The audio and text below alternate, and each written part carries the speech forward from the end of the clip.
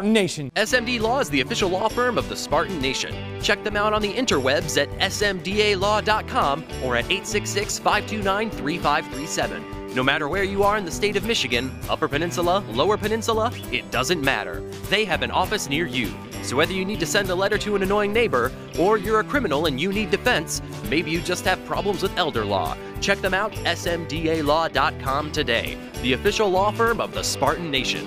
Call them first. Then you act. Good evening, everybody. Welcome back, Spartan Nation. We now head out to Sterling Heights, and normally when we do that, it's to talk with Jeff Michalowski from SMD Law. That is not the case tonight. We're talking to a rising quarterback for the 21 class. He's getting a lot of interest from Brad Salem, the MSU offensive coordinator. He's starting to hear from Michigan State. Grew up a huge Spartan fan. He's getting a ton of interest from a lot of different schools.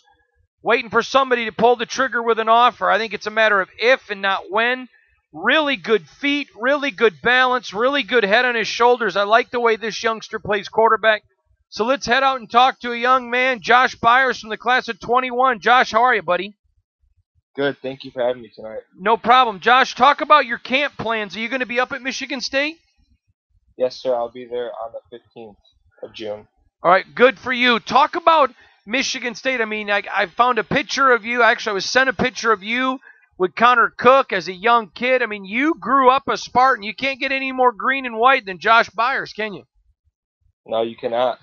Will you talk about being that Spartan and being a Spartan fan? Yeah, I've been a Spartan fan my whole life, basically since I feel like since I was born. I went to many games throughout my childhood. Most memorable was probably the Little Giants game against Notre Dame. Oh, wow. Sitting in the stands as a little kid watching my buddy Charlie Gant score that touchdown. What would an offer from Michigan State mean to you, Josh? It would honestly mean the world to me. Okay. Josh, let's talk about, you are starting to have some conversations with Brad Salem. What's he telling you? Basically just keep up the good work, and I mean, eventually I will probably, hopefully maybe get that offer I'm looking for. Just keep doing what I'm doing, and the offers will start coming in. Josh, I think a couple things are going to be really big for you, and I want to run by them and see what you think. First of all, camp's going to be important, watching you compete with guys. But number two is going to be the early film early next season. That's going to be a big deal for you, isn't it? Yes, it will. I really believe so. Let's talk about your school and the kind of system they run. Tell everyone about your offense you run at Henry Ford. We run a spread offense. Usually we have like one or two backs in the backfield, usually H-back. Sometimes you throw a tight end in there every once in a while. So you're certainly going to get a chance to put up those numbers. Oh, yeah, definitely. Good for you, Josh. Talent around me. I'm sorry, sir. Go ahead. I said, yeah, definitely. You have the talent around you and just a great group of guys. Josh, tell us about the other schools you're hearing from. I know you're hearing from Michigan State. I know you're hearing from Western. Anybody else out on the horizon who's kicking the tires? Bowling Green, I've had a couple talks with. I went down there for a junior day. Toledo, I went down there for a junior day. I've talked a little bit with Central Michigan, and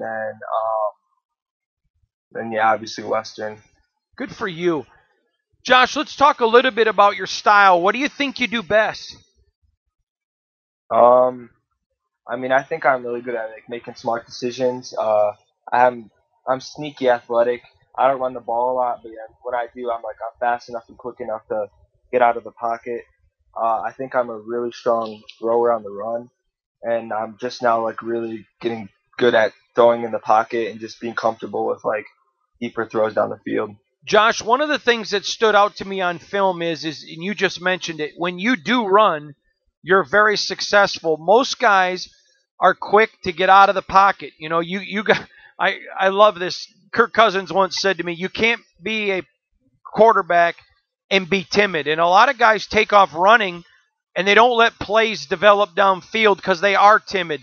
There's no timidity in you. I think if you were a little more timid, people would know that you're more athletic. But your ability and patience in the pocket is one of your biggest strengths when I watch you on film. Do you agree with that? Do you hear that from coaches? Yes, I do. I really agree with that. Do you hear that from coaches, Josh? Yes, I do. A lot of them really like that, how I make a play outside of the pocket. Yeah, good for you. We're talking to Josh Byers, rising 21 quarterback on a Henry Ford here in Michigan, Sterling Heights. He's a young man that maybe got on the scene a little bit late, not because of him. I think there's a lot of things that he can't control. There's no sense getting into those. They're nothing about him or character or anything like that. I just think maybe the school he plays for. But he's got the intangibles. He's got the it factor. When you turn on the film, you see him make plays. Now, remember, he can't catch them all. He can only throw them. And when balls are delivered and guys don't catch them, that's not on Josh. That's his job is just to put them there. Josh, let's talk about arm strength, because you did mention that it's improving down the field, but you got to get in that weight room and get that arm stronger. Would you agree? Yeah, I do. I constantly do that. I work out about 4 to 5 days a week, and I've been constantly just working the past couple months since right out of football season, just to get my arm stronger, just so I can make those deep throws down the field and then throw those deep outs and deep comebacks. Josh, it's got to be something that gets your attention when the offensive coordinator is the guy recruiting you. That says a lot. They're not sending, just the recruiting staff. When they're having the OC stay in touch with you, that's a big deal. Yeah, I really think so. It helps me build a relationship with the person I'm going to be spending most of my days with and time at college with, talking to every day. How is that coming? Because that relationship with Coach Salem is coming along. You guys are spending some time together. You're talking more. How would you say that relationship's coming? I think it's really strong. I've known him since I've started going to youth camps at Michigan State, so I've always had kind of a relationship with him. But as the years have gone on, it's gotten stronger, and it's getting better and better. Good for you. Josh, let's turn it over a little bit and talk about the classroom. Are you taking care of your business there? Oh, yeah, definitely. I'm a strong student. Sometimes I have a little bit of struggles, but otherwise I'm really on top of my stuff. Good for you. Let's talk about camping. I know you said you were going to Michigan State. Any other schools you're planning on camping at this summer? Yeah, I plan on last weekend I went to Western Michigan and Best of the Midwest at Grand Valley. The rest of the summer my plans are to go to Bowling Green, Central Michigan, and hopefully Toledo. Good for you. Let's talk about Best of the Midwest, because you had a great weekend. Yeah, I thought I had a really great weekend. I got a lot of attention from coaches and a lot of good feedback. I honestly thought I had one of the better throwing days recently at some of these camps, and I just had a good all-around day, not including football things like agility and stuff like that too. Josh, that's the reason I got you on the show. I heard from someone there that you probably were the best, have the best of the Midwest at quarterback over there. Did you feel like that? I mean, were you in that group? Did you feel like you were the best quarterback there? Yeah, I strongly felt that. I mean, I don't know how other coaches felt, but that's really how I felt. I was confident the whole day, and I was just letting it fly. Good for you. Josh, let's talk a little bit about other things outside of football. Your athleticism. Are you playing other sports? Because that normally doesn't come with a one-sport guy. Yeah, I play basketball. I'm really into that. Really into basketball as well. Okay, so Josh, let's talk a little bit about the process, if you don't mind, and dig into that. Obviously, one advantage is you're still a 21 kid, so there is a long time within the process. Are you able to be as patient, waiting for this to develop as you are in the pocket? Because you're one hell of a patient kid in the pocket. Yeah, I'm really patient. I'm just letting it all work out itself. I'm not trying to force anything with any coaches or anything. Just basically talking to them, just building a good relationship with them, and then just seeing how my feedback is with everyone. Josh, what do you hear that coaches like best, and what do they tell you got to work on this? A lot of them like my accuracy and my decision making, and mostly they just say quicken up your footwork, and then just got to get arms stronger basically, and just start making those throws down the field, which I've recently been getting pretty good at and working on. Yeah, you nailed it. Most guys are not mature enough, Josh, to talk about their weaknesses, but everybody has them. I don't care if you're Kirk Cousins or Josh Byers. And the first one is that arm strength. You got to be able to prove to coaches, especially at a Big Ten level, you can put the ball down the field 60 yards. It sounds like you're working on that. But the other is your footwork. What are you doing now to address your footwork? You can get away with it at Henry Ford. You can't get away with it when you got a 295 or 325-pound defensive end that runs a 4.7 coming at you. I've basically been working with my quarterback coach, and we've been just trying to go a lot of up-tempo things and just trying to quicken up my footwork on a daily basis.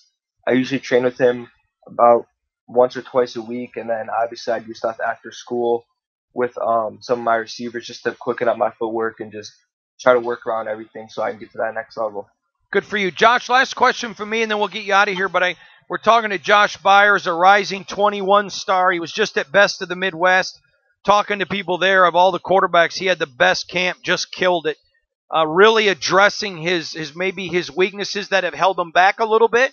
He's really addressing it. He's not running from it, and that's why he's getting people's attention, because he's showing a work ethic to fix it. Let me ask you this, Josh. For you, camp season's going to be big, but that film is going to be bigger those first 5 games. How critical is it for Josh Byers, not only for the Henry Ford team, but you personally, to have a fast start? I think it's really huge for us and really huge for me. I mean, personally, I believe if we get off to a fast start and just come out right out of the gate, just guns blazing, we'll have a good season, and I'll have a good season.